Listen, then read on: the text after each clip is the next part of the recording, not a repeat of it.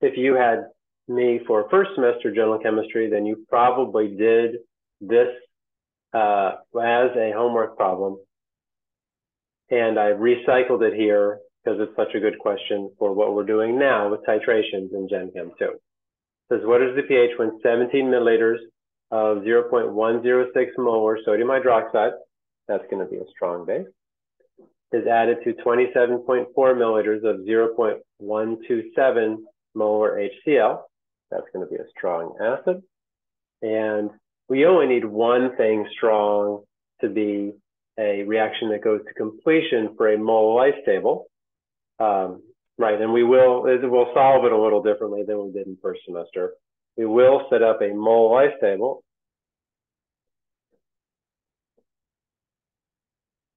Around the reaction between HCl and sodium hydroxide. Now that we're in Gen Chem 2, we can also say that this is really 0.127 hydronium, molar hydronium. You could also say this is 0.127 molar hydrogen ion concentration. Either of those are fine. And we know that this is 0.106 molar hydroxide.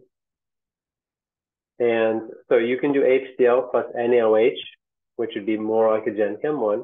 You can do hydronium plus hydroxide in your mole lyse table.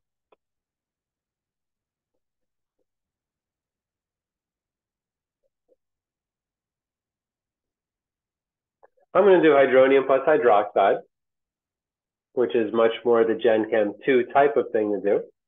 This is a reaction that goes to completion, and we're going to set up a mole lyse table.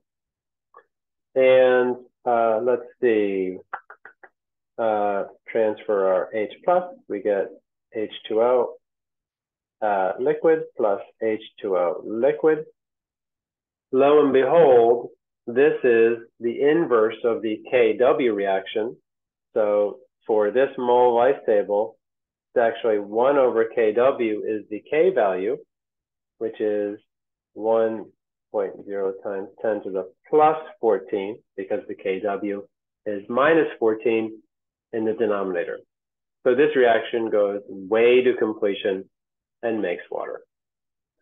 All right, so in this particular case, you're going to find the moles of acid, moles of H, and that's going to be your moles of hydronium.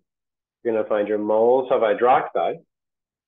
From there, you're going to find your limiting reactant. And at this point, you'll have one of them left over. And it looks like, since our concentration is larger for HCl, and since our volume is larger for HCl as well, there's going to be more moles of your hydronium left over. And that means there'll be some number here, and there'll actually be a 0 there. And our way of doing this is you always look to see what you have left over. We have hydronium left over. We have nothing else but water left over, right? We'll be forming some water over here, but that just adds to the water. That's the solvent. It doesn't affect anything as far as pH goes. So now you're going to have some moles of HCl or moles of hydronium left over here. You're going to then find the concentration of that hydronium. It's going to be whatever you get here, moles of hydronium. And those are left over, of course. Oops, I don't need a bracket there. And here's the important thing and why I'm carrying this through so far. You need the total volume in the denominator. The total volume is going to be your volume of your HCl plus your volume of your sodium hydroxide.